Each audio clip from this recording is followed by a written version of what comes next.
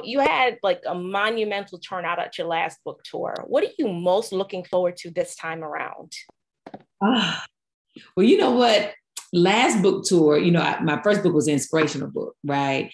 And so things could, it can get a little heavy, there were tears, it was happiness, it was sharing. But this is a cookbook. So this is food, this is fun, this is, you know what I'm saying? And I love seeing people be happy, right? I love the excitement. And I'm a foodie. I love talking about food. I love eating food. So I'm just excited to share that.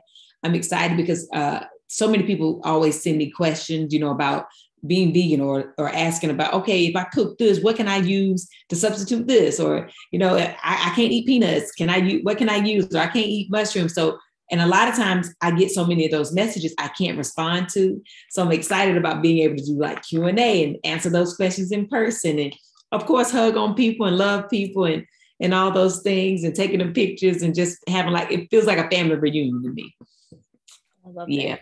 So you wrote that food and cooking saved your life. And this is a commonly misunderstood concept. People seem to understand that certain foods can kill you, but you don't get a lot of thinking about healing foods.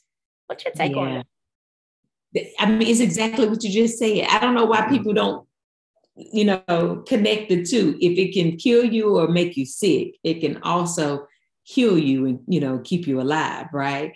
And so for me, it did change my life and save my life, and I wasn't a bad eater per se, right? I haven't had red meat or pork since I was 15. I was only eating chicken and fish. I'm allergic to dairy. So I had already cut dairy out of my diet on my own.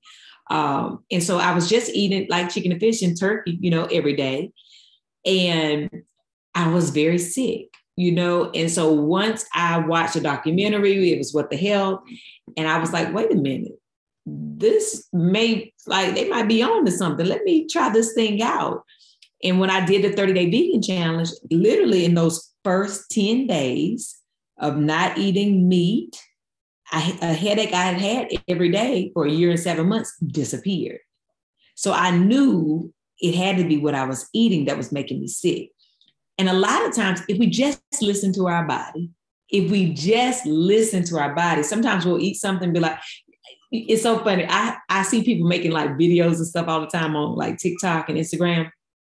And they be like, me over 30 eating ice cream, and they run into the bathroom or they stomach hurt, but they continue to do it because they're ignoring their body. They know that their body is their stomach gonna hurt. They're gonna have to make frequent trips to the bathroom or their skin break out, whatever the case. But why do you go back to it? Like, why do we want to suffer? It's just so crazy to me, right?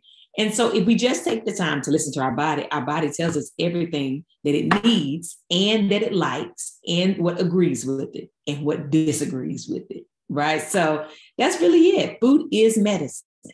It really is.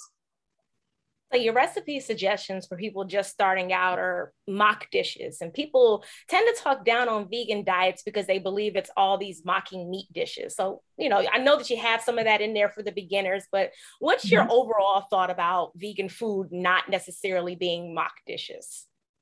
Well, I think when you say mock dishes, are you meaning like meat replacement, like product?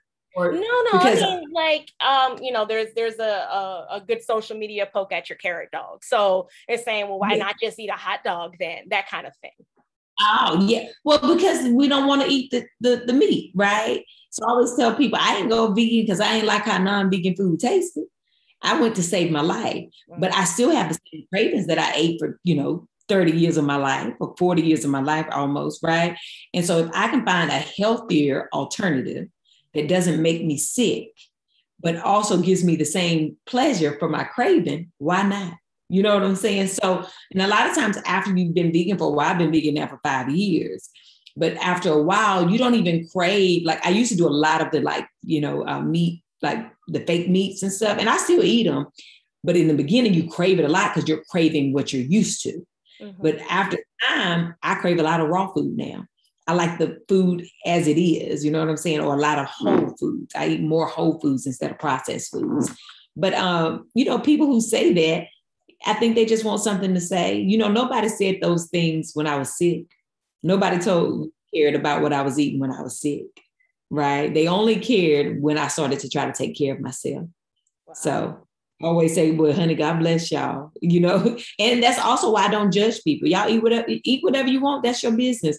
But for me and my body, I know I listen to her and I got to eat what makes me feel well. Yeah. So. And I love that you brought up the cravings, because you talk about that in the book and saying that it might be craving seasoning. So when you were first transitioning your diet, what seasoning was like calling you, and how did you remedy that craving? Well, the seasonings, they still be the same. Because, you know, I got my garlic powder, okay? That's my main thing. I still season with garlic and herbs and spices, like all those things. Like, that's why I have my own seasoning, right? My Sunshine has like all my favorite things, from turmeric to pineapple to mango to ginger, all those things in one. I just love a little bit of sweet and savory. And so, yeah, I still season my food the same so I can get the same flavors. And all we really crave is flavor and texture. That's it. We don't crave the bone. We don't crave the blood. We don't, you know what I'm saying? We crave the texture and the seasoning. That's it. And so if I can get my texture and my seasoning down, and I'm all right. Right, definitely. Yeah, I think that's another misconception. People think you're eating like a shoe or something like that. No, this is still food. Grass. They think we eating grass, girl, just everyday grass. I was like, I'm not skinny. So vegan don't mean skinny, honey. I still eat very well. I got hips, thighs, and fries, okay? And Tab be eating very, very good. So absolutely. There are several notes throughout the book that mention that people shouldn't be too hard on themselves or take themselves too seriously. Why was this note so important for you to put throughout? You know, because that's something we do as a people, right? We are so quick to judge ourselves or be hard on ourselves. You know, you may be like, okay, it's Monday, I'm gonna start my diet this week. And by Wednesday, you eat something that you said you weren't gonna eat. Honey, you are beating yourself up. And I know that to be true because that's me. I've done that.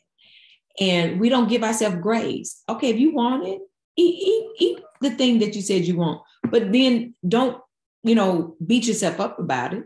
Have a moment with yourself and say, Natalia, or, I had this moment, but I want to get back on track. You know what I'm saying? So it's all right to make a mistake. It's okay not to get it right, especially when you're cooking. Don't take yourself so hard in the kitchen. The world is so hard. We should not be part of the hard. We should be good to ourselves. So that's kind of, the reason why I always remind people of that. And food should be fun, right? Food should be creative. Food should be family. It should be gathering. It should be memories. It shouldn't be feeling bad about ourselves. So I just always want people to just take it easy on themselves, enjoy your food, try something new, get in the kitchen and don't overthink it. That's also why I don't cook with salt. I'd be like, y'all, don't put no salt in it because you can't really mess up a meal when you don't use, salt, because you just put in herbs and spices. So, yeah, don't be too hard on yourself. Yeah, so then we need to talk about the Tabisms that you have on each page. And I love the one that says, use my voice if you need to. Obviously, we know there's been TikTok videos or people are just like so inspired by you. And they're like, as soon as I see her voice pops into my head. So I like that you gave a nod to that. Did you write that you needed the cookbook to be you in book form so that people can feel like they're in the kitchen with you? Why is that approach important to you? Because I don't want it to be any mistake about it, right? It's called Cooking from the Spirit. Everybody know from the last 5 years of me doing videos, I don't use like recipes. I don't use measurements. I just do it as I go, right? And I also want people to feel like, yeah, this is Tab, right? Same way with my audiobook, I recorded it in my voice. And people don't be doing no audiobook for cookbooks, but I want people to download it and hear me in the kitchen and feel like that I'm in there with them, And it's just important to make it feel like not just a book, like, oh, this Tab, you know what I'm saying? So the pictures are vibrant. I remember when I was doing my photo shoot for the food with the photographer. And so, we're plating the food and stuff. And I said, listen, the food got to look like me saying, get into it.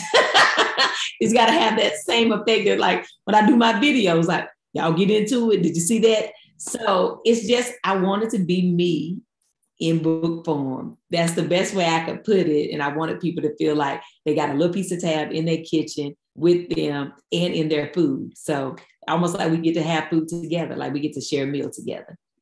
That's really exciting. And while you say that, so is there a way that you want people to connect with you once they have this book in their hands and they're doing these recipes? How can they best connect with you with that? Absolutely. Well, I have ideas already. I don't know. I could probably tell you. So, because my thing is like once people have the cookbook, because a lot of the recipes I've made before, but some of them I haven't made in a long time. But now that people have it, it can be one of those things where I'm like, okay, I'm gonna go live, y'all. On this day, this time, we're gonna cook this from the cookbook. So if you got the cookbook, we can do it together, type of thing, right? And so it also adds to that. Oh, I am getting to experience this with Tab, right? But then also just for people to learn to trust themselves more, because a lot of times people be like, I cannot cook without measurements. And I'd be like, yes, you can. You can trust yourself enough to know what you like, right? So I just want people to have that feeling with it. But yeah, if that answers the question.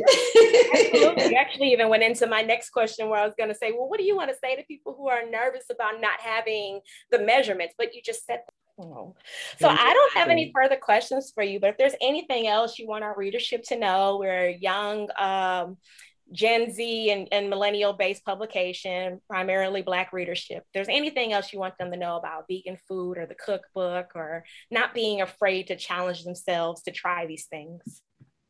Well, I think we covered it all, but I do, I just want people to have no fear and keep an open mind, right? And for me, on a personal note, that I always try to encourage people, don't wait until you get sick to try to make changes for your health, right? And how you eat.